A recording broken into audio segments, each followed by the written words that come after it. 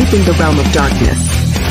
The paranormal guys are on a quest to find the answers to the hard questions of where the normal meets the paranormal and the weird, and where the natural meets the unnatural.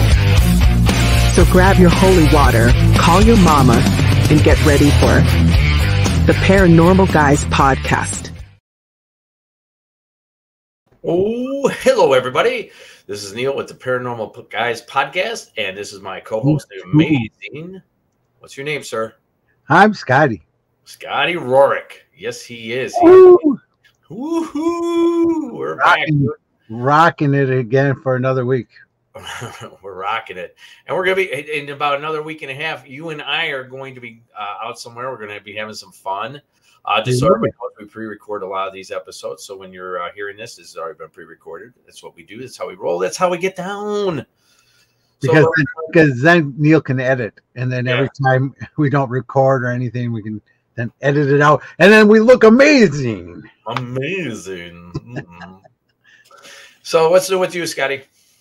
I don't know. I was going to ask you because we were just in Broadhead again, and I was down with Diet, and she was telling me all about your filming of the documentary for your big thing on the 26th of October.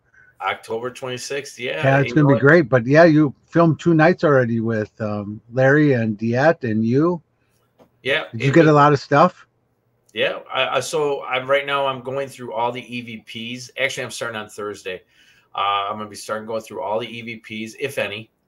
But that place always gives. That's the kind of place that gives, you know. It's amazing. It's an amazing place. Yeah, the Roth House we're talking about, ladies and gentlemen. We're going to be. And I told Diet that you guys got to be on the staircase. You got to film there because that's where I got the most stuff happen to me.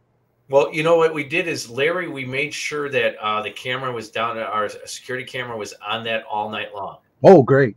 Good. We left that on there all night long, and we did. So one part we're doing is this this one thing, this sensory deprivation thing that I was doing, and it's a little bit different when I do. Everybody does their own thing. What I do is my definition of sensory deprivation. Yeah, that's true. Say that 3 times. Try to say that. Right? I can't even say it once. For God's sake. Well, I don't know if you paid attention, but neither can I. Yeah, that's true. You did. So what happens is we put on the eyes so you can't see, and inside the eyes though is a recorder. I mean, not a recorder, but it's a Bluetooth that's in there, and I have pink noise going into her ears. Okay. And then I have something to cover her eyes, like I said, and then I have I use a range from the gun range. I use those kind of earplugs on her, the earmuffs on her, so that she can't hear, because those are the best ones to probably use. Then what I do is I wrap her up in a sheet. And the reason why I wrap her up in a sheet, a sheet, is so that she can't move, number one, and she can't say, hey, something touched me or this and that, something blew against me or anything. She's completely wrapped up. So if anything does touch her, that would be weird. Right. You know what I'm saying? Cool. No. Do you use the red lights for the, or do you just use a blindfold? Just use the blindfold. I made sure she was completely blind. What they call those, bilinear lights or something like that. I forget what they're called, but I've never done it like that. Not to knock it. It's just I haven't done it yet. I just have a different way of thinking about certain things, and everybody has their different way of thinking. She actually got some weird activity, and it's like I was hearing things inside the house, and at the same time she's talking with her eyes blindfolded and her ears completely deaf and only hearing the pink noise. And halfway through the recording, it's just weird how we're like talking, and I don't know. It's like she's following my sentences, and she can't even hear me. Right. It's just weird. That's always amazing when that happens. That's really cool. It was quite weird. She got some very good things that happened there. Her and Larry. I'm excited when we start finally looking over all the evidence, and that's why I tell everybody, it's all about the evidence when you go to do these things, Yeah. But we are actually going to be doing that. So since you brought it up, I actually have Diet Renee, psychic medium, who is going to be there. She's going to be conducting the seance. I have just talked to Dave Schrader from the Holzer Files, as well as Paranormal 60 podcast. He is going to be the MC for the day. It's going to be October 26, 2024, the Roth House, Watsika, Illinois. Ladies and gentlemen, this is going to be, for me, a very amazing day. We are going to make you part of the experience. How you always watch the shows and this and that. Well, with Larry Eisler III, who's going to be filming it, we are going to make you, our customer, our valued customer, part of the experience. So you're going to be able to probably be on the video inside the film, as well as you're also going to help in getting us evidence. One of the things is what we're going to be doing is when you're inside the house for your 1 hour, just so you know, Scotty, we're going to take people's recorders and send it to their email, the file to their email for them to discover. And if they hear anything, they're going to kick it back towards us. Nice. That's cool. Yeah. So it's a different kind of event, and it's on Prime Halloween weekend. I just actually got off the phone with the Peoria Ghostbusters, too. They're going to be out there. We're going to be doing it for St. Jude. We're going to be doing a charity for St. Jude out there. Let's collect some money for the kids, you know. And we're going to have other speakers, and I'll have more details as we go along. So I'm really hyped, and I'm hoping Scotty's going to be there. I know he's got already things going on at the zoo, but we're going to be at the zoo doing Ghostbusters at the zoo. So, you know, like Peoria Ghostbusters are with you, and I'll be in Madison doing stuff for the kids in Madison. So, yeah. All right, so let's get right to the news today. I will get you, my friend, my buddy, my pal, right? You're going to do the first article today. All right. Hold on. The Paranormal Guys. Weird news.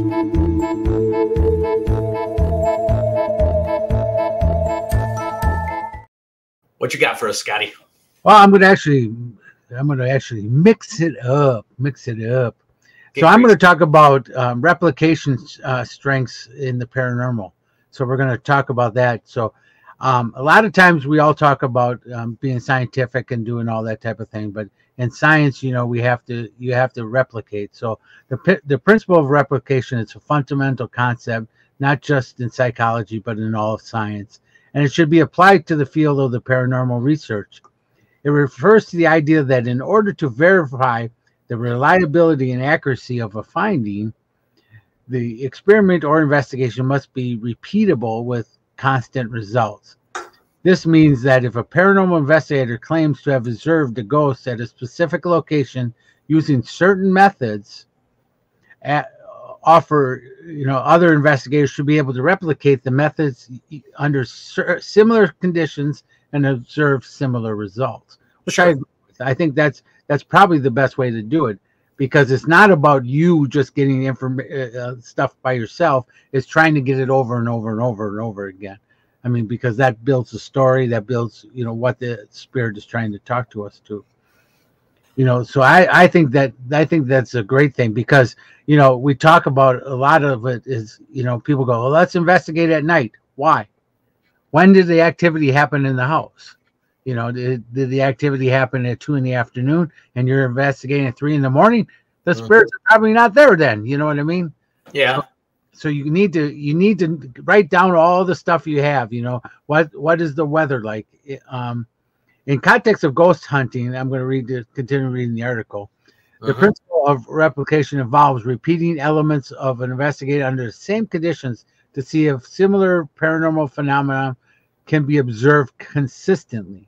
For example, if an investigator calls out asking for a spirit for its name and the response is heard either directly through ghost hunting device, the principle of replication would require that the investigator ask again and receive the same response, which I do all the time. Don't you do that anyway? A lot of times, yes.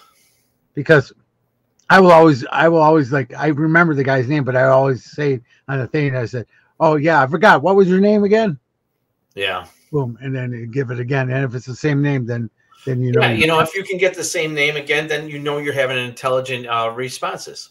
Correct. You're having the talking.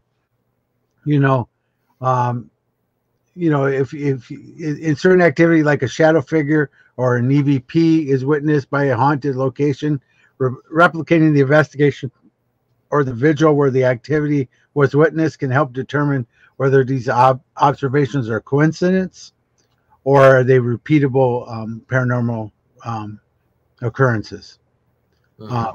If different teams using similar equipment under similar conditions can observe the same phenomena, this strengthens the case for the location being haunted. I'm just going to cut it there because I think that's probably the best thing to go with on this. But the more we could do, the more we can understand and more we can help each other with the investigations, the better. Right. It's all about the trends that happen. Like if we get a Right. constant trend that happens at a certain location at a certain time and this and that, well, maybe something's really going on there. Maybe it's not just a random thing that happened. But if one ghost team goes in there and we'll say at 2 o'clock in the morning, they all get this wailing of a girl. Right. Well, there's something, either it's residual or maybe it is an intelligent haunting. Right. So then you have to then progress it to see if it's because there's a fine line between each and every one of these hauntings, ladies and gentlemen. Very much so. Yeah, there's a very fine line between an intelligent and a residual and a poltergeist. So each and every one of these things you have to take your time with if you're really, really into that one certain place. So if you find a certain place that you can keep constantly going to, like I know I can go to the Roth House on any consistent basis if I wanted to. I can go there for like a whole week and I can start to really, really understand, is this intelligent? Is this a poltergeist? Is this a residual? Blah, blah, blah. But that's because you're there for that full time. Yeah, but I mean, I've tried it. I mean, there was this place in Kentucky we did at the cemetery. We did a year to the date, an investigation, the same a year later, exact same thing. And we got the same voice at the same time in the same place. So that's why I brought this up tonight, because there's a lot of this has happened to me that really kind of proves the fact that there are spirits there. Because if you get the same voice at the same time in the same place, you know, and if you hear the two EVPs, they sound almost identical. I mean, right. You could tell it's the same voice. Right. No. And like you go to certain places, and if you like, there's this one place called the Irish Legend in the Chicagoland area where supposedly a little boy is supposedly down in the basement. Well, we did like an SB7 once, and we keep getting this young man's voice, and I go, "Hey, Adam," that's supposedly his name. "Are you sick?" And you'll get, "Yes." And every time we're down there, you call upon Adam. But I did realize that this was actually a manipulative spirit. That's what we talk about, where you have to go back and see what is exactly going on and try to understand the thin line between every one of these kinds of hauntings. Is this really a child spirit? And why is a child spirit really down there? Or is this a manipulative spirit trying to lure you? So you have to take your time, ladies and gentlemen, and go through all this stuff to kind of come to some kind of real conclusion. And we came to the conclusion it's a manipulative spirit pretending it's a child named Adam. Right. I mean, because, you know, we were at Oberabuen, so I always call it OBI, and that's kind of like my home. Yeah. That's my home base. That's my, like, which I'm going to bring Neal and Larry out. Yeah, I was about to say it. You promised. I'll get you guys there. Anyway, so, I mean, but we're able to get the same spirits at the same times and the same voices on EVPs all the time. So we know what spirits are, and I've worked with each one of the spirits. So it's neat when you kind of understand the location like that, as you can really start putting stories together and put, you know, like you always say, you know, that, you know, what do you call it? I'm losing it. Come on, man. The trends. Trends. There you go. That's the word. Thanks. That's all right. It's all right. We all got to take our brain pills sometimes. It's okay. I do it every day. I got to take it more often. I got to take it twice a day nowadays. I got to stop this dang heart from skipping all the time, for God's sakes. Yeah, it's okay. It's all right. All right. Well, I'll tell you what. I'm going to do my news. All right. Now, this is actually a very interesting story. All right. Video. Wow. Here, you know what, let me do the story first, and then we're going to watch this video, and you tell me what you think, okay? Oh, yeah, let's do that. All right. Carnivals are always a place for memories, whether they come from an exciting ride, delicious food, or a giant prize won in a game. However, one mom left the carnival with an incredibly strange experience she will never forget. That woman from Malaysia, Miss Nur, filmed her 5-year-old son, Muiz, along with a boy seated next to him as they slowly spun around on a ride. The kids and everyone on the ride seem to be enjoying themselves as they revolve around and going in this orbit ride. Her son is supposedly actually all alone, and no one is sitting next to him in this video. Okay. She shared this eerie footage on TikTok with the caption, "Who is sitting next to Moise?" She added, "I am not mistaken. They were sitting together. I didn't know the boy next to him. I think the workers seated next to them together. While I was filming a short video, the car came around the second time and my son was suddenly alone." So the first time, this tilt-a-whirl type thing you're familiar with is going around. I call it a spin and puke. Yeah. Yeah, just the puker. Yeah. Yeah, the puker.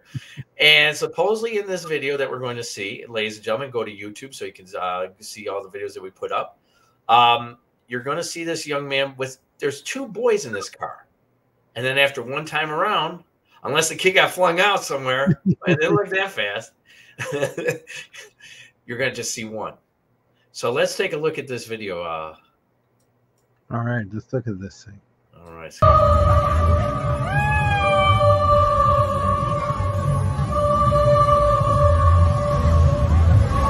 Enam 4 putih, putih 64.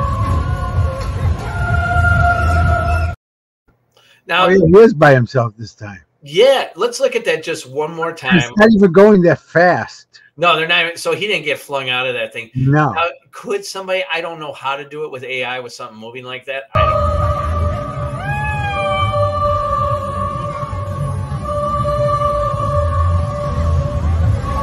Enam 4 putih, putih 64. Now the kid. Now we went from 2 kids to 1 kid.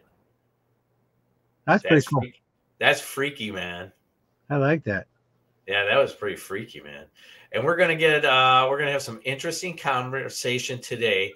You have for us once again. Scotty brings to the table for us something awesome because he's the man. Tell your friends, tell your neighbors about him. Yeah, I know. We're talking to Mr. Paul Bradford.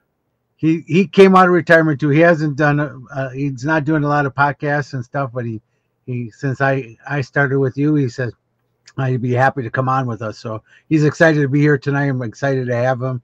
One of my dearest friends, probably the one man that I've known the longest in the paranormal. And he says that in all his lectures and stuff. Yeah, we've known each other. I mean, probably longer than Keith and I have known each other. So this is kind of cool. All right, just as long as like with Keith, I mean, that was a slinging back and forth between you two. Be ready, because Paul and I are the same thing. Oh dear Lord, Neal's going to be busy bleeping stuff out today. But it's going to be a lot of fun. Mr. Paul Bradford, he was with Ghost Hunters International, and we are going to have him next. So stand by for this great interview. And as always, boys and girls, boo.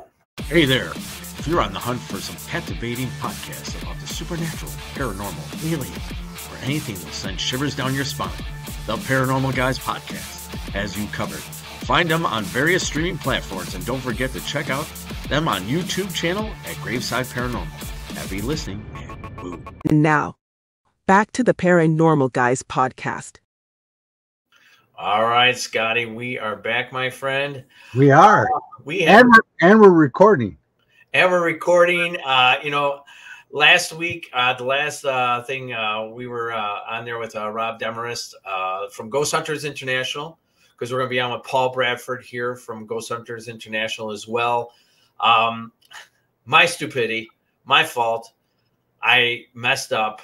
I thought I hit record. It was my fault. It was a good conversation we had. Dude, we were deep in the conversation, man.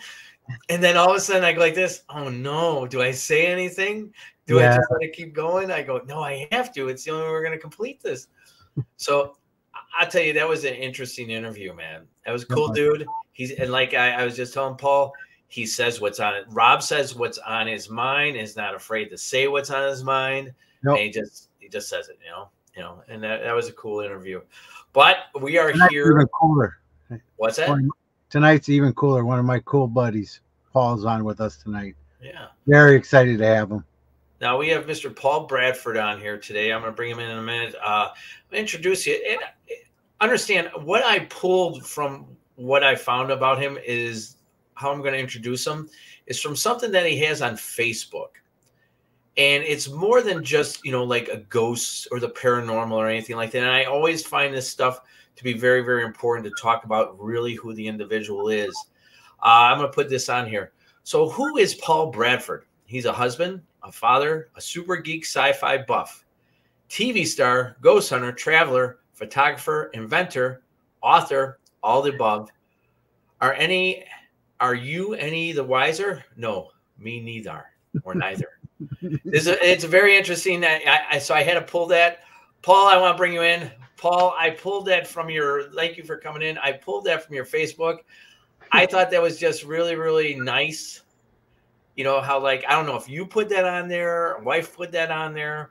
Actually, it was a buddy of mine out of Florida. I'm not sure if he's still out in Florida now, but I asked him to help me write that. That was a long time ago.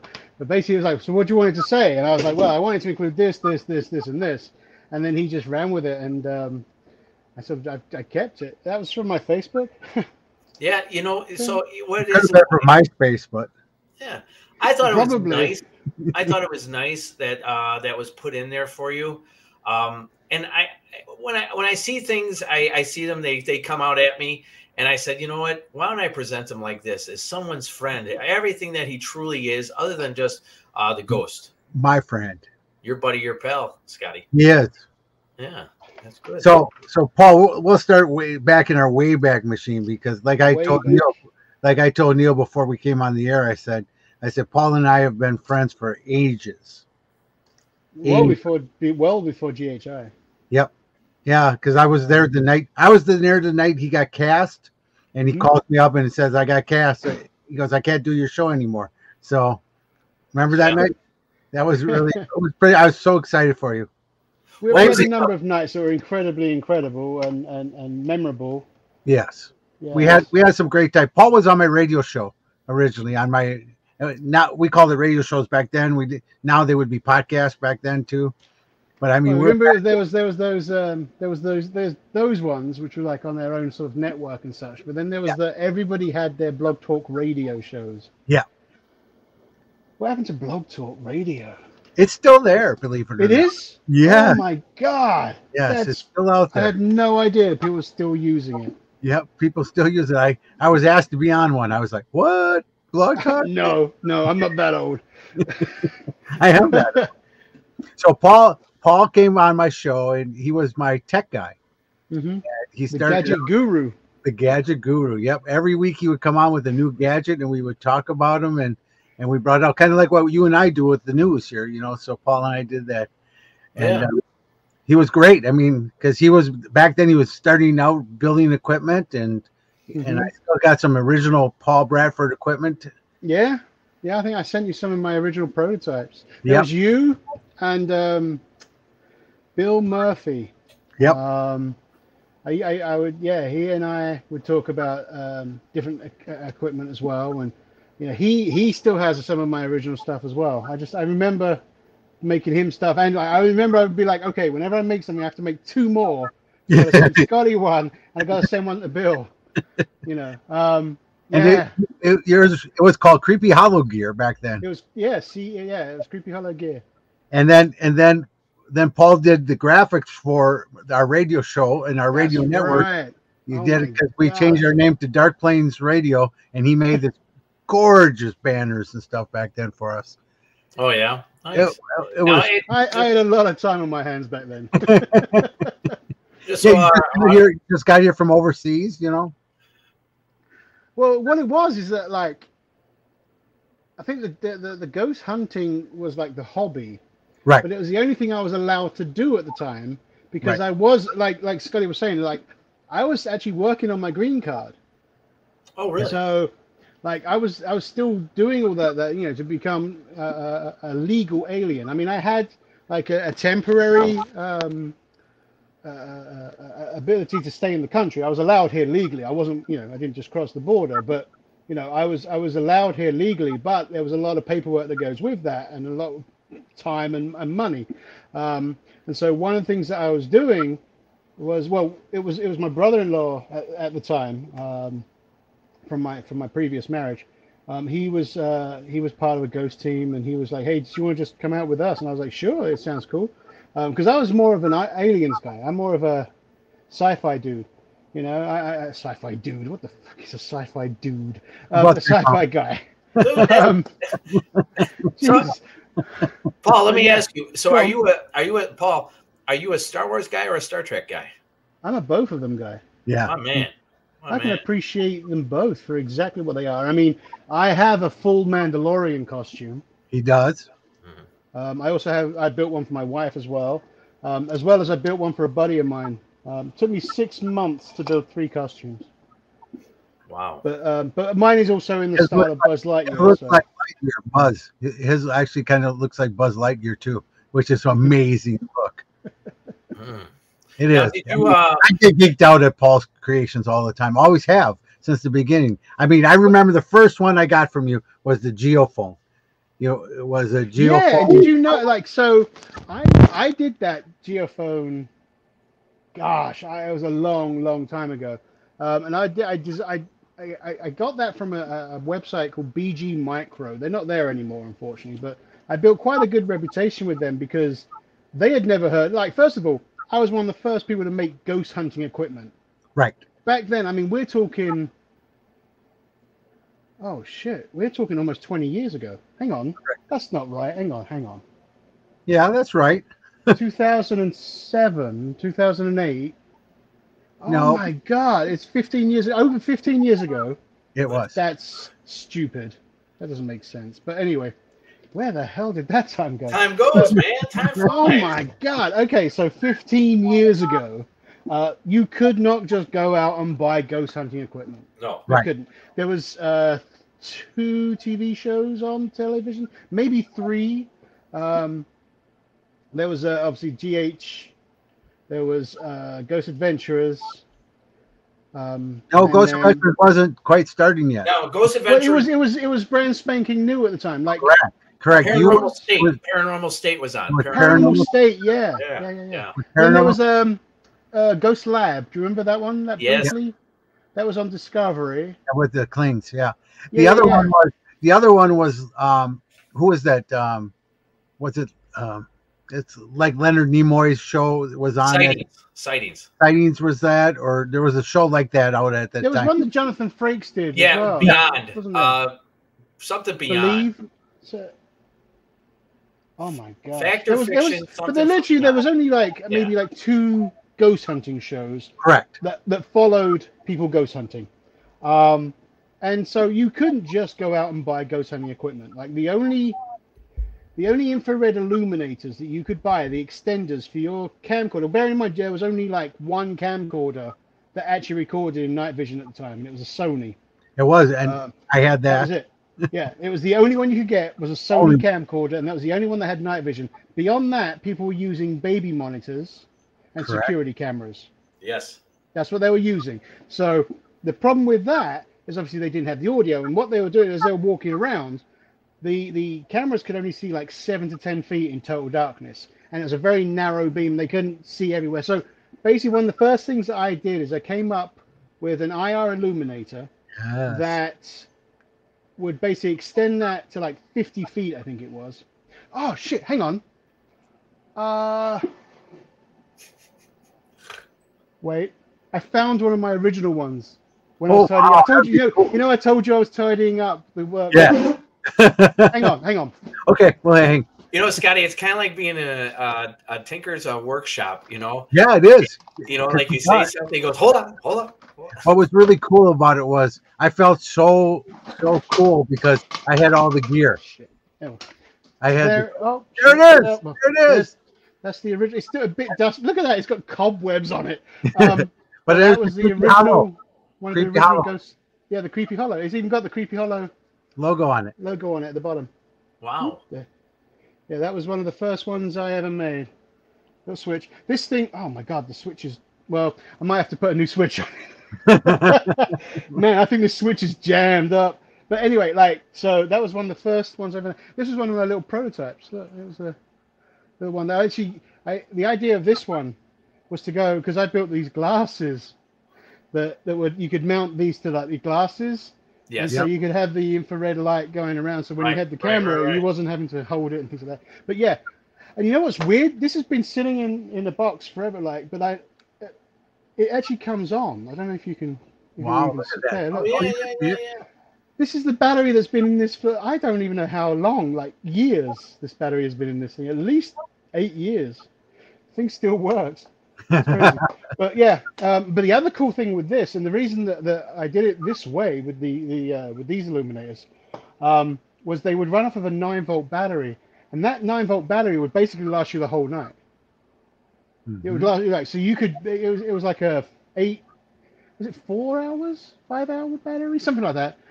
But yeah, you would basically, at the time you could only get Sony's extender, correct, which only added like another 10 foot to it.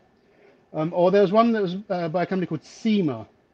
But the problem with those is both of them would only have a battery life of about 20 minutes.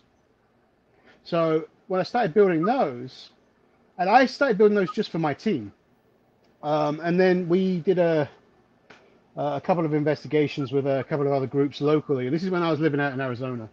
And there was a woman, her name was Debbie Banning. I just call her Debbie. But she's she, like you, she's basically been following my career, in the paranormal career, since the beginning. But she was hosting a sort of everybody come and join us at I think it was in Bisbee. So anyway, I had my stuff there, and they're like, "Oh, could you build us some of those?" So I started building stuff for other teams and things like that. And then I started a MySpace page. You did. With the Creepy Hollow gear. That I literally I was selling stuff through MySpace. Basically created this shop because at the time you could manipulate the HTML, the coding. So I manipulated all the coding, so you could literally just press a buy now button, and it would go through to my PayPal, and it would come up with their address and everything, and I just basically built this stuff and sent it on. And I would build like one-on-one, and I was only selling it for like $35. And the cheapest one you could get from Sony was like 120, 130 bucks. So, and that's basically how it started. I was building ghost hunting equipment for ghost hunters. Wow. Let me ask you this, Paul. Is when you went out to places, because you're the tech guy, were you ever just so baffled in the beginning when you first started doing this, why batteries were just getting drained so easily? No, that never really. I don't know. There was times where it was just annoying. But you know what? Because that never happened with my lights. Right. My light, like they never just I never people. Or the geophone. We never lost because the geophone also had the 9-volt. Right. That was a little 9-volt that clicked in. Yeah. No, that thing would last forever. Like that battery would last for several investigations. But yeah, it was mostly rechargeable batteries, I found. Whenever it came to like battery drain, this weird phenomena that was a battery drain. My thing was is I was traveling around the world. I was, we're going in planes, coming out of planes. They were going at different lots of different temperatures, lots of different altitudes. Lots of different like moisture levels as well. That at that point you can't say it's anything but environmental because there's so many other reasons that your batteries are just draining that you can't say, oh yeah, the ghost is using my electric. And it was just one of those things. I think that a lot of people just wanted to jump on that bandwagon when they couldn't say orbs anymore. They needed something else, and I think that's where the whole battery drain stuff comes from. Like I find that people are wandering around in the dark, in the cold, and they're wondering why the batteries aren't, because there's a sudden change in temperature, or the temperatures are changing, But I don't think it was anything paranormal. We actually came up with some, cobwebs. Oh, and that broke. But yeah, so we came up with tools where that would literally just put out energy, and we were like, here it is. Here is some sort of generator. Help yourself to any of the energy that you want. I have that from you too. It's a little blue one about like this big, and it does EMF and it pumps it. Dude, there was so much stuff that I was just sort of experimenting with at the time. I've forgotten half of the stuff I made. Right. You know, I didn't, because I loved everything you gave me. although I think the best thing I ever did was after GHI, and that was the Boo Buddy. Yes. I think that was probably the best thing I ever came up with. And that was a bear that talks and does the investigation for you. Yep. That's what you get, a lazy ghost hunter. So, a bear that does hold everything on, for wait you. a minute, Paul. Let's all just stop for a second. You're the man who came up with the Boo Buddy? Yes. Yeah, I invented Boo Buddy. Are you kidding me? No. I didn't know that. Yeah, the voice is my daughter from like 7 years. No, wait. Shit, Almost. 15 years ago. Exactly. 14 years ago. Are you kidding me? Nope. No, yeah, that's me.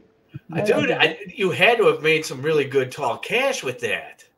I didn't know, because I was working for a company at the time that obviously when I was and you know, I built a prototype, which I saw that around here somewhere. Oh dear Lord. The prototype one. Ladies and Well, it gentlemen, wasn't the original prototype. Well, was it? It might be, actually. Where did I put that? ladies and gentlemen, if you get a chance, go to the YouTube channel other than listen to Spotify. You just got to see Paul. He's like this workman in this shop, and he is.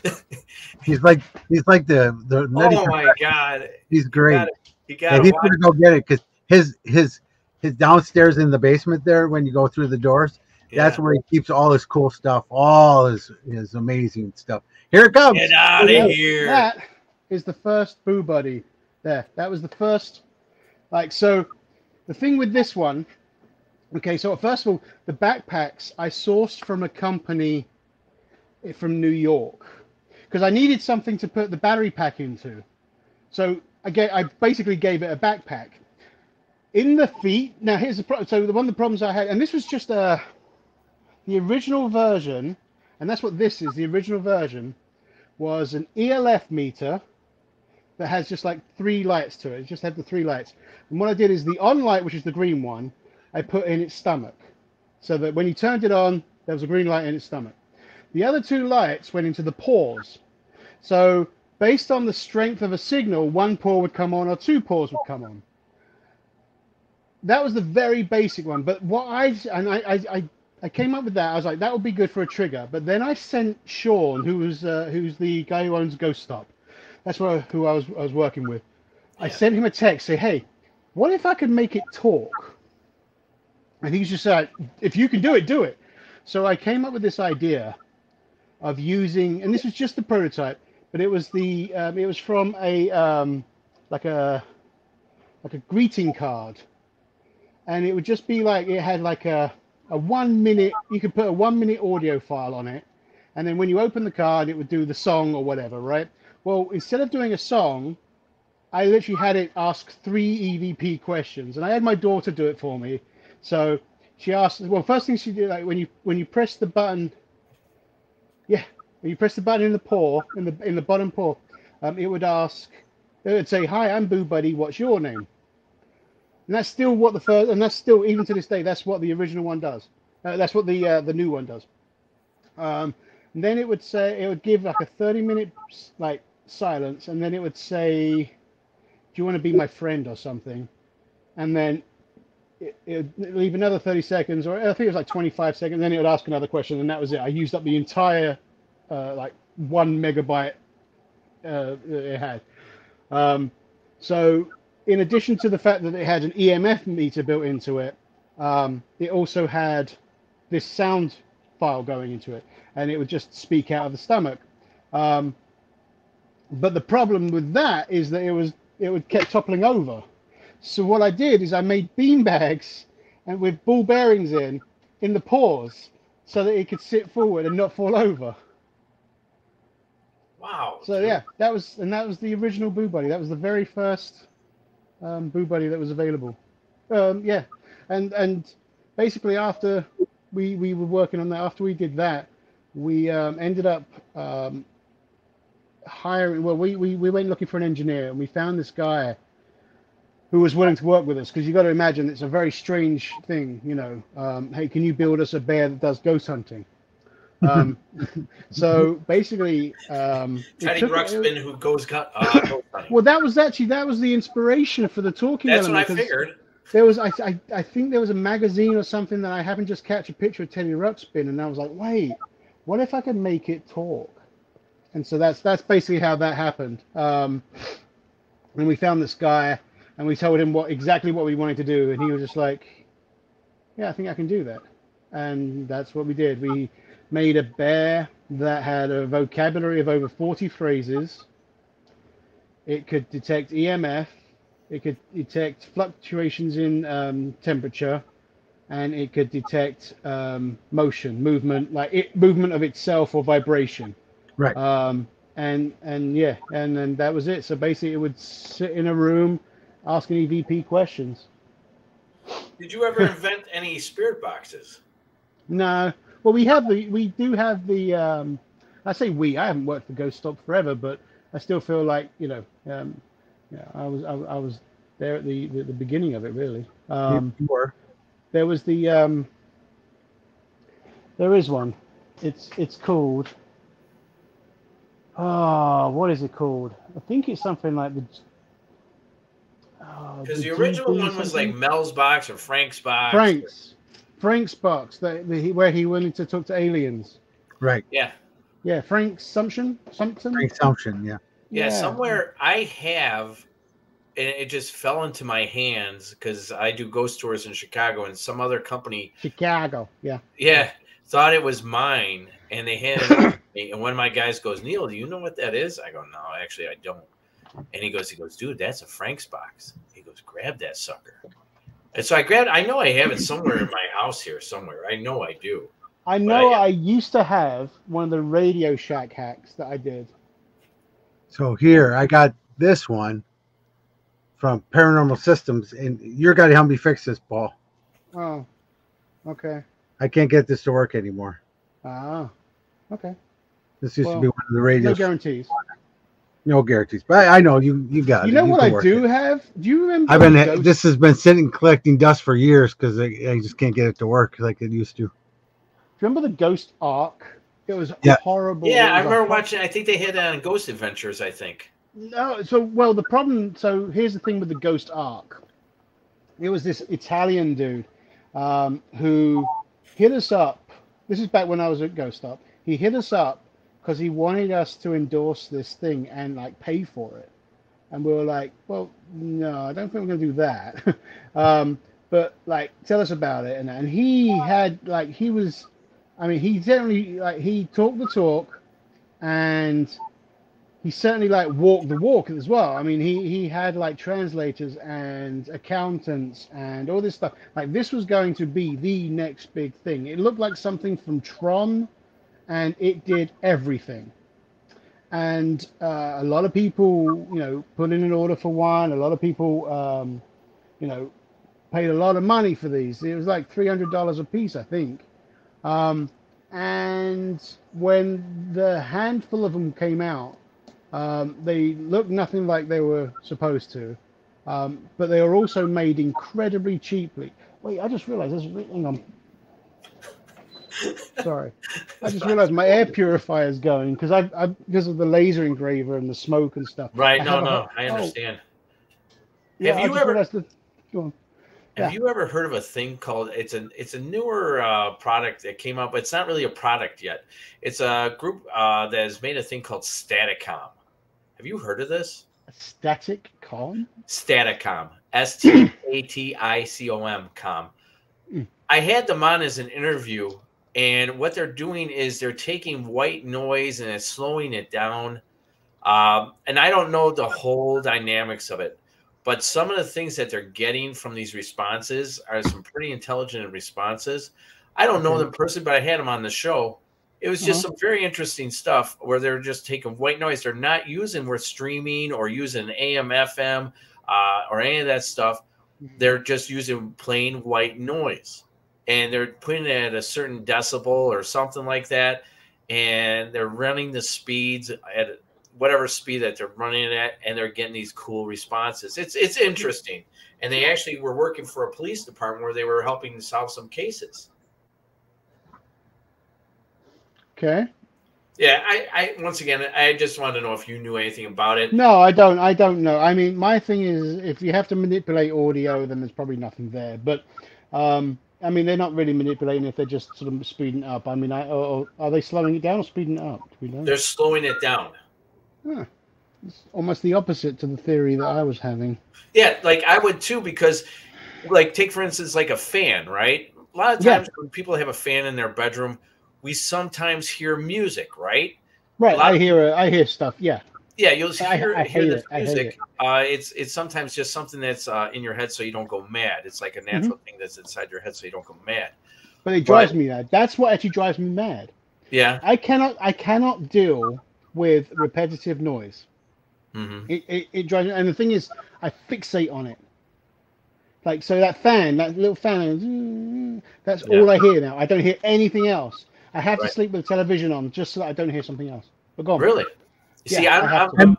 I have to have the fan. Yeah, The fan's on, but I have to drown out the noise of the fan. It's a bit of a mess. Oh man, that's cool. Now let's get to your GHI. Now, what year did GHI start? What year did it start, or what did I start with GHI? When did you start?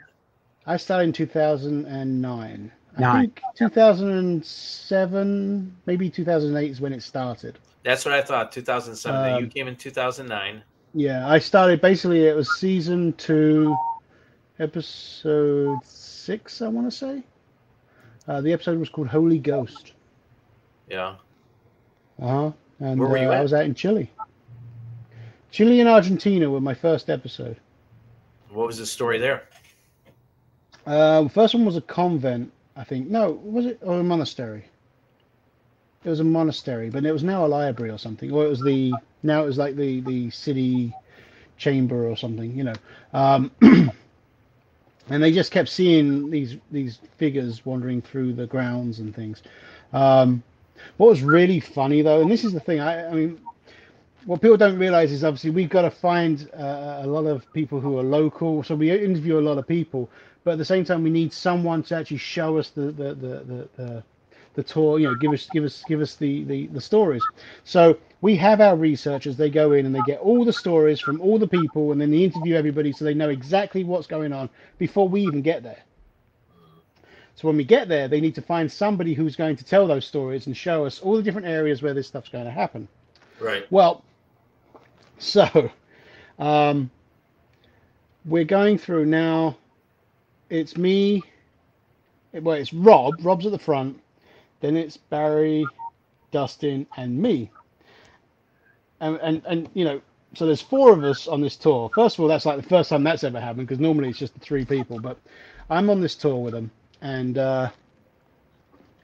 we're wandering through, and this little Spanish girl, or Chilean maybe, she speaks English but not great, and that's fine. We're not you know. So we're going through these terms, and there's this one particular room. She goes to this. It's an office, and she talks about how this coffee cup, and Rob. Oh my God. Okay, so so the woman, she's, you know, what it is the story is there was 2 women in this office, and this coffee cup goes flying across the room. Well, she kept saying there was these 2 girls in a cup. And it was funny, but we were like, we're going to let go. But the thing is, she just kept talking about 2 girls in a cup.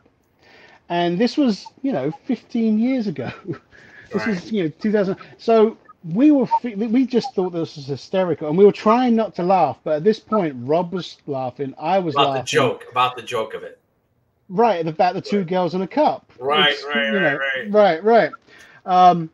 And so, you know, but the thing is, she had no idea what this was about. She doesn't know what 2 girls in a cup is.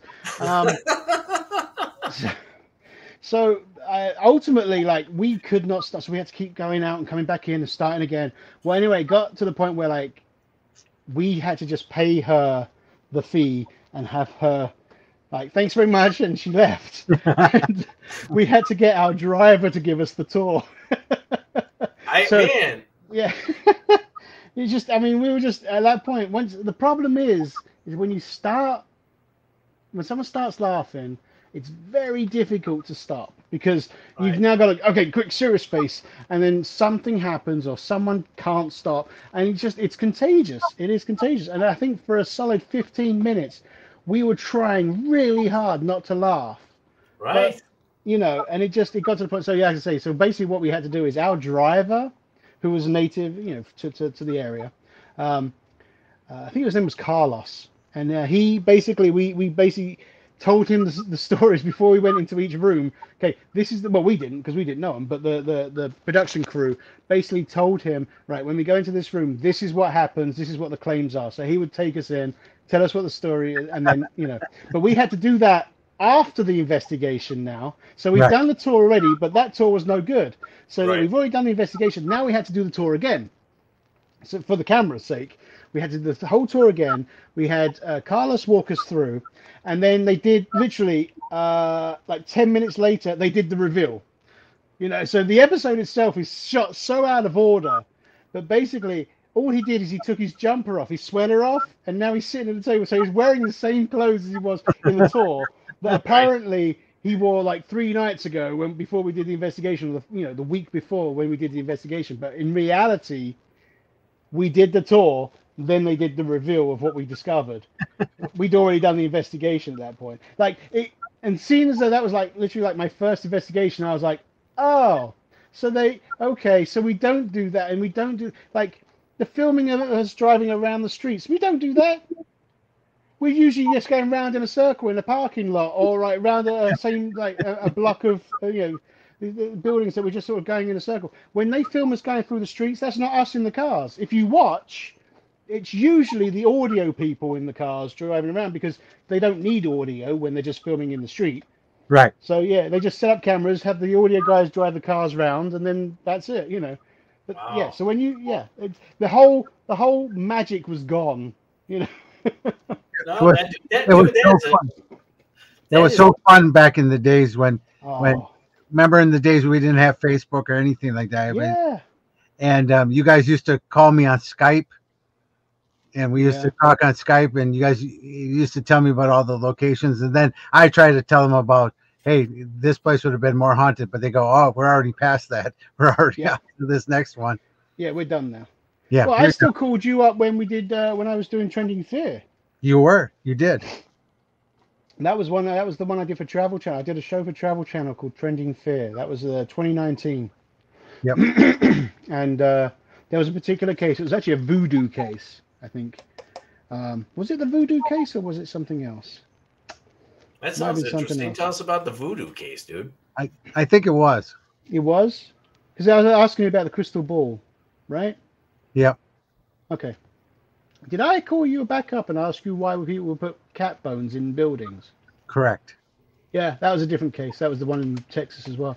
Anyway, so so basically, you call me on a bunch. Yeah, I do call you a lot for that weird stuff. Basically, the voodoo case was quite fascinating. That was actually out in Oregon. The grandmother, however, who had passed away, left a crystal ball to her granddaughter, and there was a lot of weird shit happening because of it.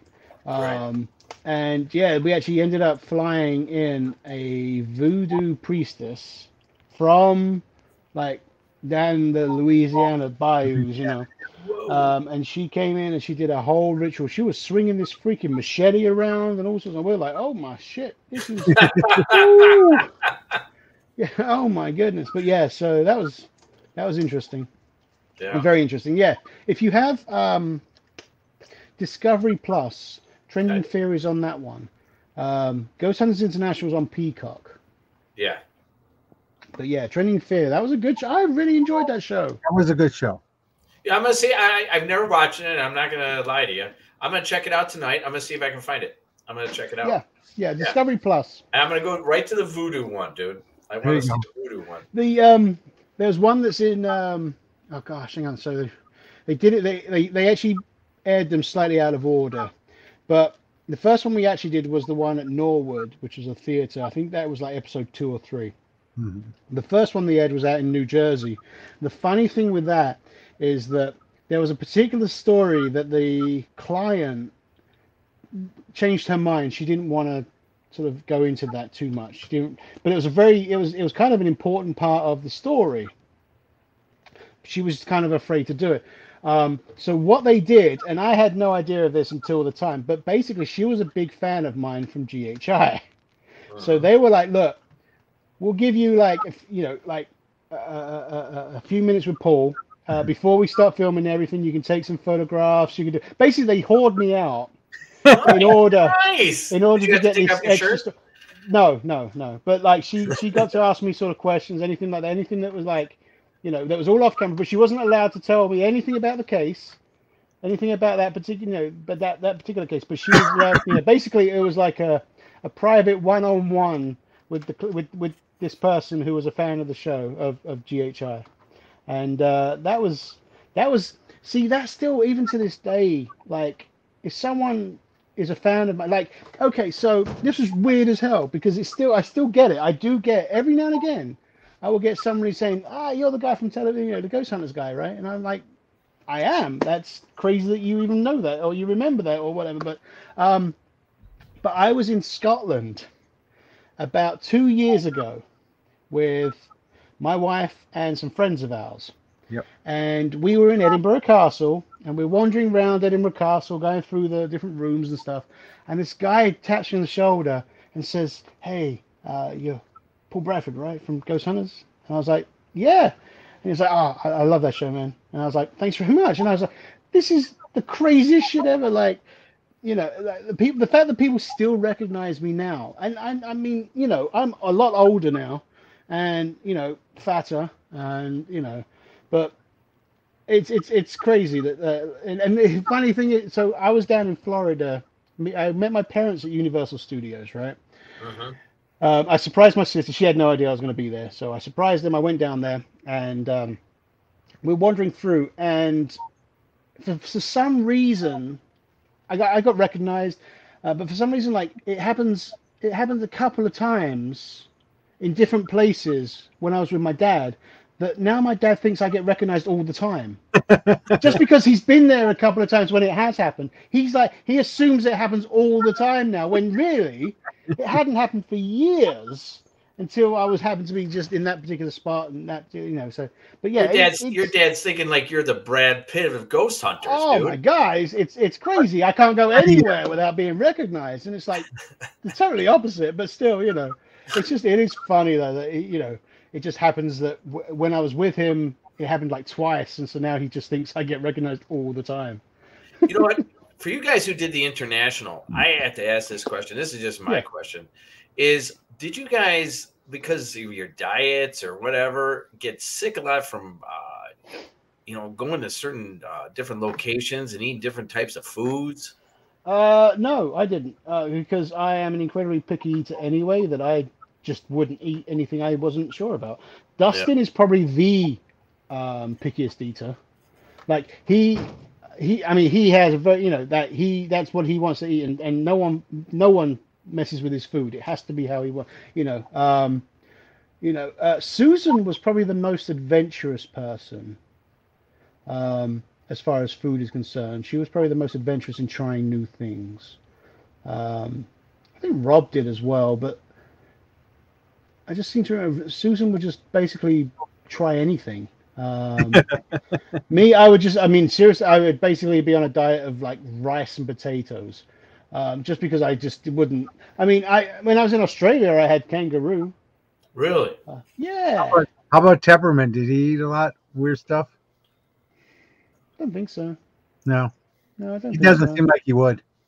No. He was weird in that, like, he would have to have his steak well done. Yes, he would. And so it's like, well, in that case, I just don't trust the guy. Can't trust anybody who has their steak well done. I don't mean medium, always medium at least. Medium rare. That's how I have it. We used to have so much fun. We used to do, Neal, we used to do a show at conventions where I would lead it. We did the Paranormal Match Game. Oh, yeah, that was fun. And Paul was always, anytime Paul was there, he had to be on it with us. So we would do just like the match game, and I would lead it, and I get all these weird ones. And I just played one where I remember Scott Grunwald was on there. He lit his chest hair on fire. Well, hey, yeah. Remember that? That was up at Tim Miley's. Yeah, that was the one. Was it in Wisconsin? Yeah, it was in Wisconsin. Yeah. Yep. Yeah. That was up in Appleton. Oh, hey, how about you? Weren't you with me the one where we were at that investigation and there was a bar and we were in like an old funeral home, and then we would roll down around the windows. You were there. Remember that? Probably. And so it was so funny because there was drunk people out there and we were inside investigating. So Paul and I would roll up against the windows and try to scare the hell out of the people, and then we'd roll back so they wouldn't see us. Yeah, I took it all very seriously. Yes, you did. No, I made him do it. So I said, "Come on, Paul, let's do it." It's always those types of ghost hunts, man. They're just, I mean, honestly, I kind of got to the point where these are just a waste of time. It's just really an opportunity for people to spend one-on-one time with a celebrity that they're a particular fan of or some sort, those types of things. So I would just have some fun with it. Like you always got like, oh my God, you'd always get these one or two teams that wore like SWAT vests and shit. And you're just like, dude, what the hell? Are you trying to scare the ghost? What the hell are you trying to do here? Like, honestly, it was a point where like I would see these teams in like full SWAT gear, like these giant vests and almost like bulletproof gear, it's like this, and they'd just be going into some old lady's house because she hears some creaking in the floors. I'm like, dude, her neighbors must be wondering what the hell she's up to. You've got these guys, you know what I mean? It's like they pull up black SUVs and yeah, I know of I've seen people like that. And I understand if you're wearing like a tool belt to have everything in it, I get that. But when you start wearing this bulletproof vest, right? These tactical vests. Where's your grenade, man? What is going on here? Right. It's like you don't need that much space for batteries. You can have a box and go back and get it. Like everything hasn't got to be there and then the whole. It's like holy hell, how much shit are you gonna carry? To be honest with you, dude, half the time when I do like an investigation or whatever, I take people somewhere, I just have a recorder and an EMF in my pockets, and sometimes I don't even remember where I put them, and so I just go back to the box and I go grab another. Right. I mean, it's just I kind of stepped away just because there was so much drama and I just like many people, too many frauds out there, too many people who were just like capitalizing off the fact that they were on TV and I'm this great person because I was on TV, and it's like that doesn't make you anything at all. No, you're not a celebrity, and that's one of the things I've never said I was a celebrity. I'm like, ultimately, I was lucky enough to be able to travel around the world. I was lucky enough to see places that had never been seen. And I was very lucky to even just be part of a television show, let alone 2 or 3. So it's like I was very, very lucky to be able to do this, and I was very lucky to be able to make friends along the way. See, that's what I was going to say. That's the thing I loved about you since the beginning of time, is the fact that you were always friends with everyone. You know what I mean? Right. You were so down, and you would let us know, and you would tell us, our opinions and your opinions. It was fun. I mean, that's what it was. We would debate. We never always agreed, but hell no, and that would be boring if we did. Right. But we were always best friends after. We always went out and had dinner together. We always had a good time together, and that was the coolest thing about it at all. Right. And I mean, I never went out of my way to piss people off, but I also went out of my way to like call them out on their bullshit. You did. Because, you did. And there's a couple of people who I worked with who were on the show with me that literally just ripping people off by selling their shit and signing their autographs and all that shit. Like, they didn't do shit for the show. They don't do shit after the show. Right. They contribute to the field in no way whatsoever. And yet they're more than happy just to take people's money, and that drives me nuts. Right. But now the biggest thing I wanted to bring up is outside his garage door, all the way in the back, he's got an ecto sitting out there too. He does. Oh, do you? Wow. Yeah. He does. One night we had him together in Illinois. Yeah, we did a cruise, didn't we? We joined. We did. Remember that? Yeah, we had them both back to. We had them actually. They were next to each other, both of them with the sirens going and lights flashing. In Mattoon, we were in Mattoon, Illinois. Yeah, yeah. Do you miss it at all, though, Paul? What miss what the Do you the miss- shows? Yeah, like being going to all those different countries. Yeah, I felt very comfortable in front of the camera. You know, I did feel, you know, very comfortable. And I think, you know, after GHI, it was very, so here's the thing, like with the GHI style of it, you know, it wasn't always fun. You know, traveling the world, being away from the family, things like that, you know, it took a lot out of you. And like you're saying, you know, you're going to places that you've never been before. You don't know what's there. You don't know, you know, what's safe to eat, what's safe, what's not. That would Like, be my concern. you know, for the most part, you couldn't even drink the water in a lot of these countries because we were in the, you know, back and beyond. We weren't necessarily in these very touristy areas. You know, we didn't know the language of a lot of these places. And, you know, it was one of those things where certainly I made the most of the opportunity that I had. I believe that I definitely made the most of the opportunity that I had. But it wasn't easy. And the other thing is I joined that show in season 2. The show was already established at this point. Okay. You know, and it was definitely a sort of an us and them. You know, at the very beginning, like they didn't know why I was there. The crew, sorry, the cast, didn't know why I was there. I was the 7th member to the team. There's only ever been 6 members to this team. Who was going to get the chop?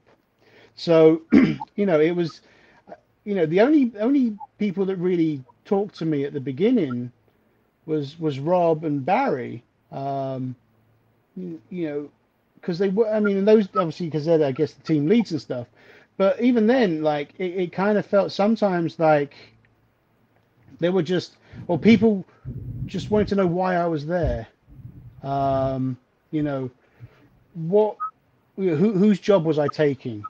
And so at the very beginning, it wasn't all fun and games. And, you know, it seemed to me like I was just being like, you know, trying to be this, you know, nice to everybody and trying to be friendly with everybody. But like everybody was very standoffish.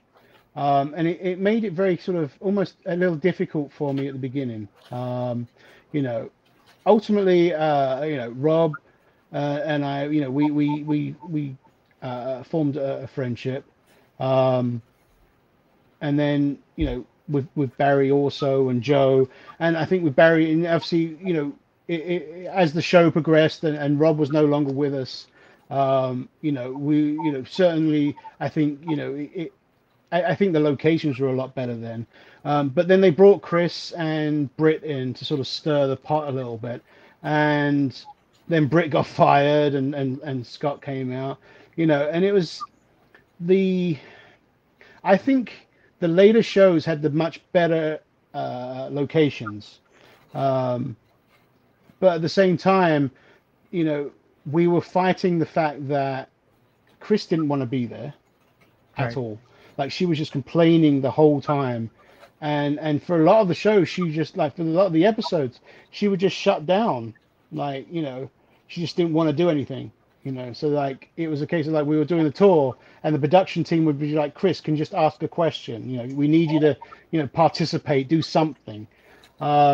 You know, and so we, you know, it made it suck a little bit, you know.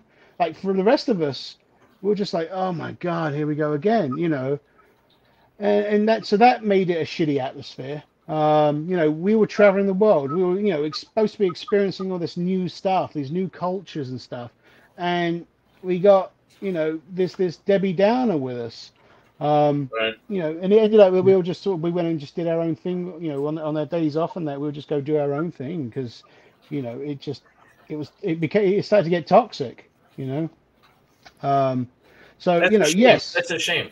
Yeah, it is a shame. It is a shame because, like I said, you know, we were given an amazing opportunity, and I think that as a whole, it's a lot easier for a production team or a production company to just say, you know what, scrap the whole thing. Let's just do a new show, because rather than just deal with with a diva, basically. And I think that's what happened. They So basically. You think they scrapped it because of one or two Yes, individuals? yes, I do believe so. Yes. That's a shame. When someone makes it really difficult for the production team to work, it's a lot easier just to just shut it down and start again with a different show. And the problem is the show that they decided to make was exactly the same show, but with like a bunch of like, late teens, early 20-year-olds. And it just didn't work at all. No. What was it called? Killer Contact, I think, or something like that. And it just didn't work. I mean, they were using my equipment. But the problem is like we were put on hiatus, told to wait because we weren't sure if we were coming back or not. And they during the whole time they were making another show, not telling us, but using my stuff, using our cases. And you could see like when that show came out, like there was a handful of equipment they were using that still had my tags on it from where I had to label everything when we were traveling. We had to have inventory and stuff. Right. So it was just like, oh my God, they're actually using our equipment. It's our production team are making a whole new show with our stuff. So we didn't even find out that we weren't coming back until they released the DVD, the final season. Right. So it wasn't until like the DVD got released and it literally said the final season, they were like, oh, so we're not coming back then, because nobody told us. Let me ask you this. And that's number one. That's tough. a shame. I guess those are the ups and downs of working for production companies and working for studios. Right. But what if one of the questions I was going to ask, man, it just slipped my mind because I was just saying that. Out of all, I remember the one question I wanted to ask you is, out of all the places when you first started going to these places for Ghost Hunters International, did you have more of a non-believer? And if you did you have more of a believer of the places that you went to at the end? Or is that just too of a general question for you, think? Well, no, see, the thing is, so we didn't know where we were going until literally like a week before we went. We would basically film 4 episodes, sometimes 3, but we would film 4 episodes. We'd go home for a week or 2, and then we'd go back out for another 4 weeks. And so it was done this constant run. So, we never knew where we were going, but there was always like hints or like, oh, we're going to be going there, or we're going to do that. That's cool. Or what, yeah. But we never really knew any of the claims. We didn't know the places. We just knew the countries we were going to be going to. So when we got there, and there was that whole, you can't have any sort of preconceived notion because shit, the most haunted looking location could have nothing. Whereas, the coffee shop is haunted as hell.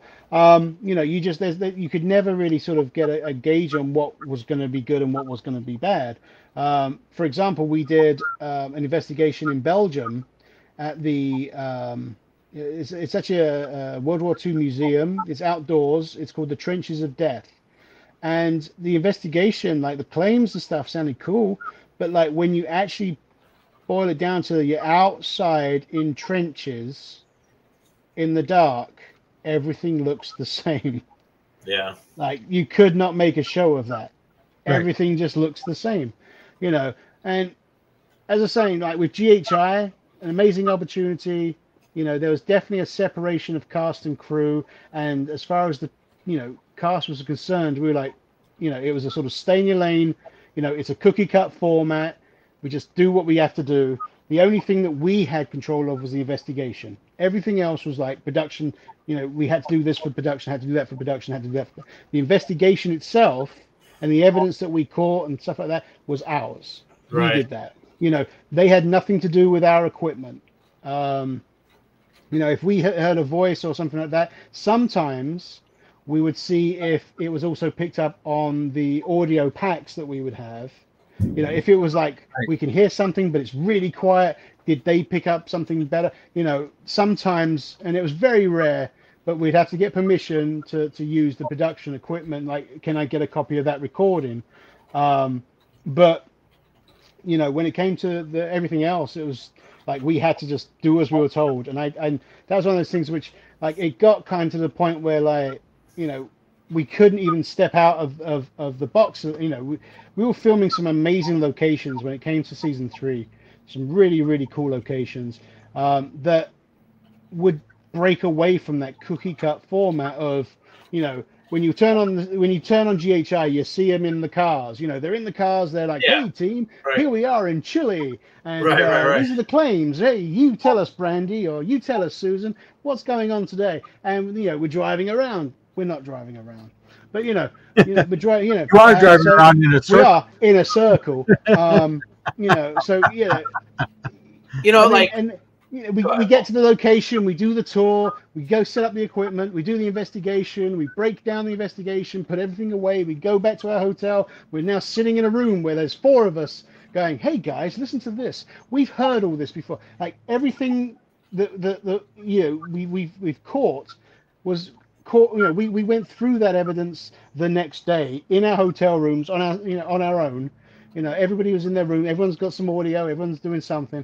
They're listening to stuff. It's like, "Oh, that's cool." Or this, hey, you know. And then we'd meet away from the production team. We would meet and we'd run everything by Barry and say, "Hey, you know, what do you think of this? What do you think of this? What do you think of this?" I'd listen to stuff. I'd be throwing stuff out. We'd have to have like a handful of things that we take to the table. Then they film us sitting at a table, and then Chris and Barry go and present it to the client. That was the format. When I did Trending Fear, the production company, and I love these guys. They're Texas Crew Productions, based out of Texas. Never done a paranormal ghost hunting show before. Did an amazing job of it. You know, they were continually asking for my input. "Hey, how should we do this? Or do you think it would be better if we did this?" And you know, and they actually worked with me and cared about my input, and that was a totally different experience to what I'd had out of Pilgrim Films. it feels nice. It was an amazing experience. I was like, "Oh, I actually feel valued right now, rather than just this guy who has to go and do this thing." Right. And so, you know, we only did 6 episodes, but you know, I've subsequently worked with that production company since. I did another little thing for them. But yeah, I still talk to them because, you know, they're pitching ideas to me, and I'm literally like, "Hey, this is great, let's do it," or "This is great, let's do that." You know, the problem is, you know, there's not a lot of stuff going on right now, and you know, but like, yeah, ultimately, you know, I'm getting ideas pitched at me, and there are other shows that are always potentially in the works. So you know, it's not a sort of never say never situation. But at the same time, you know, I have my wife upstairs who's a lot of work. I have to, you know, I've got to make some money. You know, sure, you have to. It's life. You know, she is beautiful. I am doing a lot of work to try and keep her. You know, you know, it's not easy. Okay, let's stop there. Let me go back now. Paul and I, like I said, we did an original radio show. See, Paul's learned a lot to say really nice things about his wife. I'm going to tell a story, Paul. So we're on the air. We're sitting here on the air. We're talking about our wives. We're making cut downs and stuff like this. And all of a sudden, Paul's wife, ex-wife, comes into to the studio and starts cussing him out. And next thing you know, Paul goes, "Okay, guys, I got to go." I think I better go. During the show, yeah, it was during the show. During the show segment. He's getting pulled out of the studio. He had to go because she was so mad at him for telling this stupid stuff. You know, we're making fun of her. I mean, we're making fun of all their wives, but they all know. I mean, all their wives are amazing. You know, Terry and no, but she wasn't. That was the thing. She wasn't. You know, she wasn't. No. We're glad that she's gone, but man, it was so funny. Oh my God, we were dying on the show. We were laughing so hard. We kept giving him I still, 15 years later, I still giving you a hassle about that night. Oh yeah. Wow. It was. But see, now Paul now knows. He says good things about his wife. Oh yeah, but here's the thing. This is the difference. Like, this is what a marriage is supposed to be like. Yeah, it is. Not like the other one. She is amazing. You know? She is amazing. So, yeah, she is. She is amazing. All right. Well, Paul, number one, I want to say thank you very much. Just 2 quick questions. Go on. Real quick, I'm sure you kind of still every now and then watch a couple of shows every now and then. Like I don't really watch them really that much anymore, but do you feel that it's just the same direction over and over again and just repetitive? Oh, I stopped watching because it's just the same shit over and over. Yeah, like no one's learned from previous mistakes. No one's like honestly, and this is, I mean, you know, yeah, I might just be tooting my own horn or whatever, but like Trending Fear broke the norm in that, you know, that whole cookie cut thing. You know, I mean, how many times can we watch Zach doing the same shit over and over? Right. You know, and Aaron doing the same shit over and over. It's like we're watching the same. Like the show hasn't gotten any better. I'm not saying the show's shit, because obviously there's obviously some merit. It's still on, but you know, just because it's not my cup of tea doesn't mean it's not somebody else's. But the problem is, it's the same show, right? As it has been at the beginning. And then you see like the Ghost Hunters Returns, and it's gonna be this, and it's the same show, right? It's the same stuff. I think that a lot of people. I think a lot of people should these production companies, just from a viewership point of view, what I'm saying. But the problem is that the networks don't want the different shows. That's what. So Trending Fear was supposed to be even more different than it was. It was supposed to be a little bit more fun. It was going to be like it was going to be a bit sort of Scooby-Doo meets Mythbusters meets what's that one that Josh Gates did? Destination, whatever. Fear. You know. I mean, no, Destination. So, whatever, one of those. Yeah. So it was going to be Scooby-Doo, Mythbusters, you know, Destination, whatever. And you know, it was supposed to be a mixture of the three, and it was going to be a lot of fun. We're going to have some fun doing it, but we're going to take it serious where it needs to be and all that. Well, when we did the first one, which is why I was saying we did the theatre first, we actually filmed the theatre first in Norwood. They came back, first of all, they wanted more of me. That was the network note. We need more Paul in this. So I had to then go in and actually do some more investigating and more, because the original concept was I was just going to come in, show these two guys how to do the investigation, use this equipment, do this with that, do that. Good luck. I will see you in, you know, tomorrow, whatever. They changed that completely around and now made it that, you know, I would basically be there the whole time. They wanted me to build something new in every episode. Right. You know, I would basically be the person who, okay, well, this is probably what we're looking for, and I was like the expert. You know, so that you know that completely changed. So what we filmed first, we had to go back and just do the whole investigation again, just because Travel Channel, they want to take risks. They don't want to take the risks. The networks do not want to take the risk because it's a format that's worked for so long, right, that they don't want to deviate. And we did still manage to deviate. The episodes were not the same. There wasn't a cookie cut format to each episode. We were trying something new every time, you know. And the only thing that shot me in the foot, well, two things, but the main thing was that the final episode that we had just shot of the 6 aired in like February 2020. Right. And the whole world stopped a month later. Like literally everything shut down because of COVID, and it was to be no more. We didn't know 100% if we were going to be coming back, but the other thing is my co-stars didn't want to do it anymore. It deviated so much from the original concept, from the original idea, that they didn't want to be, it wasn't the show that they wanted to film. But see, Paul never got me on, and I wouldn't bail on him. Unfortunately, and this was a network note, there are too many middle-aged white guys on TV. Exactly. Well, that's true. Well, see, now I'm much older. Yeah. So yeah, I'm an old guy now.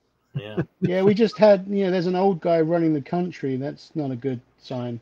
Come on, man. Come on, man. We do that all the time here on this show. We do come on, man, because we always forget what we're talking about. Come on, man. Come on, man. Well, Paul, I want to say thank you very much for your time. I truly do. I'm going to tell you something, just from what I've seen from you and listened from you. Number one, you're a tinkerer. You're in that garage and you're moving around, man. Your mind is going a mile a minute. I can see that in you. And you know what? That's fabulous that you still do stuff like that. Because I know we are all getting a little bit older, but you seem like a very genuine type of individual. And I was just amazed that you made the teddy bear, the Teddy Ruxpin ghost Teddy Ruxpin. Yeah, that was me. Dude, that's amazing. That is amazing. So I want to say thank you very much. And Scotty, you have anything to say to your good friend here? No, Matt, I love you, and say hi to your better half for me. Oh, of course. I miss you guys so much. All right, we'll get together soon, I'm sure. Okay, sounds good. Ladies and gentlemen, just like always, boo. Thank you for listening to the Paranormal Guys podcast, a Graveside Paranormal production. And as always, boo.